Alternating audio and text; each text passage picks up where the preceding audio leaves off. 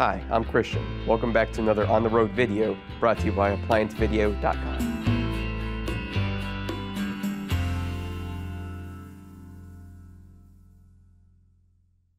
Stop. Before beginning any repair, always be sure to disconnect the power to the appliance.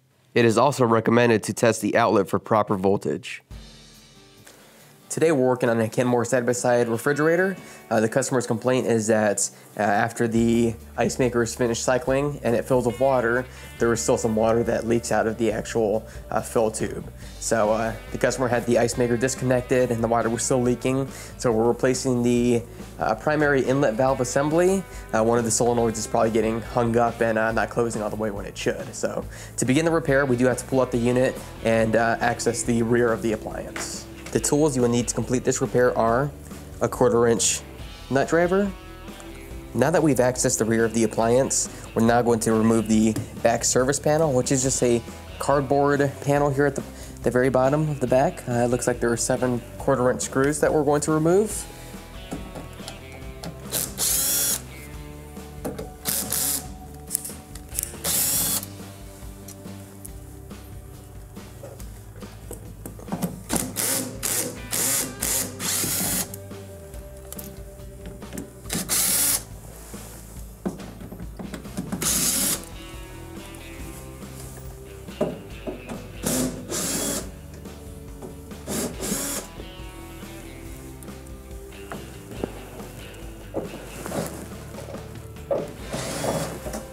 Once the screws have been removed, we can now take a hold of the panel and pull it towards us and the bottom down, just like that.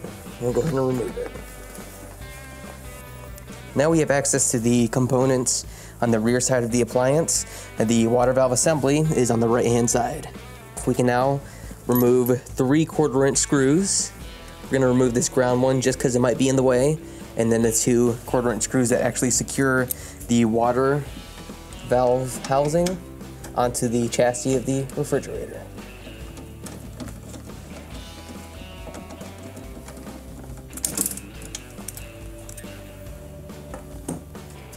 And now the 2 1/4 inch screws.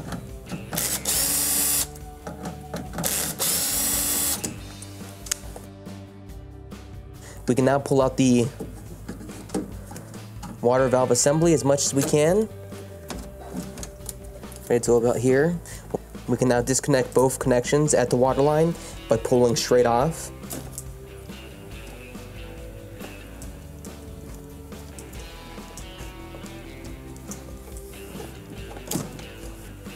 This water valve assembly does not have compression fittings.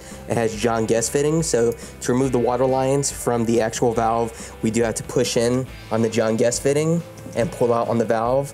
When you do so, whatever remaining water, residual water that's in the line will spill out, so make sure you have a towel to soak up the water.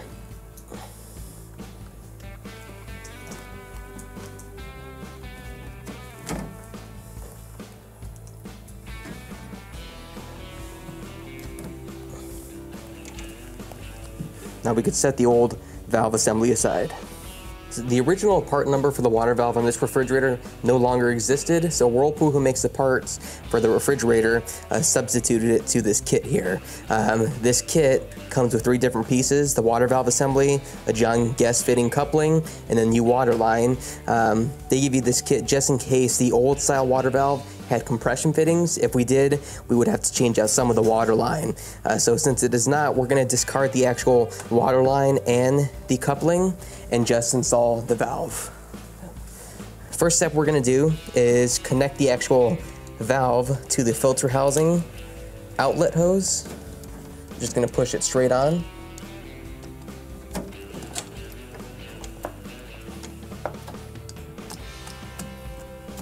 Just like that until it stops. We can now reconnect the 2 wire harnesses to the valve. Now, the terminals are a different size, so there's no way that you can really confuse the 2. We got a 1/4 inch terminal here on the right. We're gonna push it straight on, and then it looks like a 1/8 of an inch on the left. So Once those have been pushed on, the actual water tubings are also a different size. The one that goes to the reservoir for the water dispenser out the door is a thicker, maybe a 5/16 inch line, and then the one that goes to the actual ice maker itself is a 1/4 inch line. So these lines also are going to be pushed directly into the valve. So we're just going to line them up, push them straight in, do the same for the other side. We can now reinstall the valve with the 2 1/4 inch screws we removed on the side.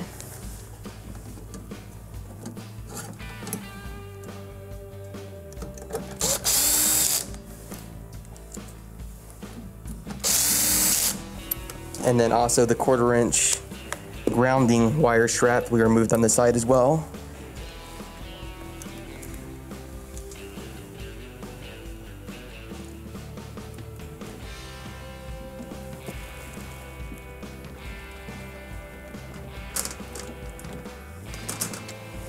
Before we go any further, I would recommend that we check for leaks. We've turned the water back on, checked for leaks, found none. So now we're going to go ahead and reinstall the back cover and also the actual screws that secure the back cover in place. So first thing we're going to do is route our power cord through the water lines. Push the water lines in the actual cavity a little bit, just like that.